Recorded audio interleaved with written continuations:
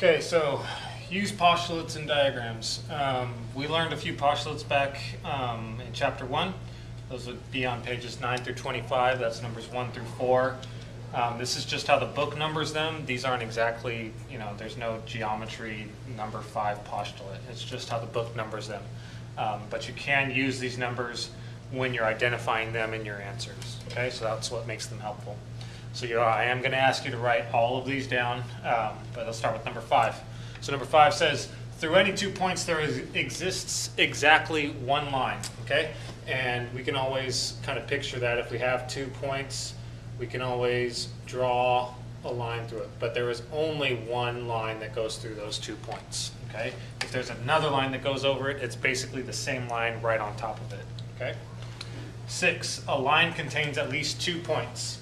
So again, we've been using if-then form. If you have 2 points, then the line contains those 2 points at least, okay? So a line obviously is a whole bunch more points, but a line contains at least 2 points, okay? Number 7, if 2 lines intersect, then their intersection is exactly 1 point, okay? So again, 2 intersecting lines, we remember what this looks like.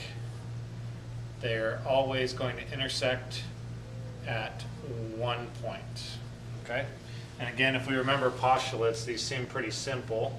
It's because postulates are pretty much just real basic statements, right? That we can easily prove.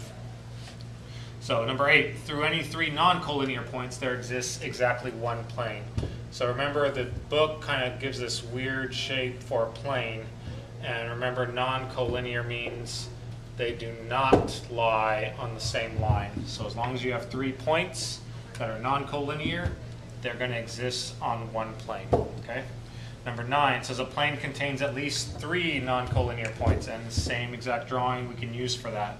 If we have, it's just the opposite of what this one has. If we have 3 non-collinear points, there has to be one plane that contains all 3, okay? Postulate number 10 says if 2 points lie in a plane, then the line containing, and I think I misspelled containing there, containing them lies on the plane, okay? So again, if we draw a plane, remember you have to imagine it as being a flat surface just like this board here. If 2 points lie in a plane, well then we can put 2 points on that plane. Then the line containing them lies on the plane. Well, if I can draw the line through those 2 points, it's obviously that line is on the plane, okay? Number 11, if 2 planes intersect, then their intersection is a line, okay? So if 2 planes intersect, and this one is kind of hard to draw, but let's see what I can do here.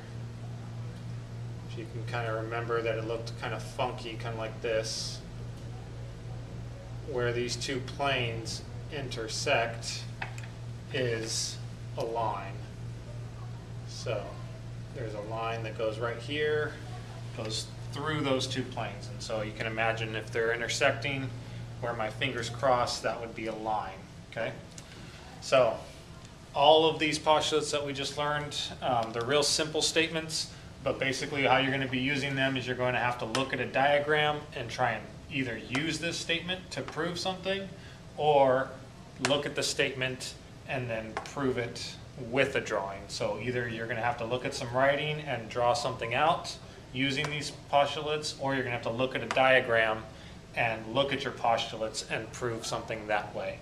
But either way, with these postulates and with the drawings that I gave you, we should be able to do our homework. Okay? Good luck.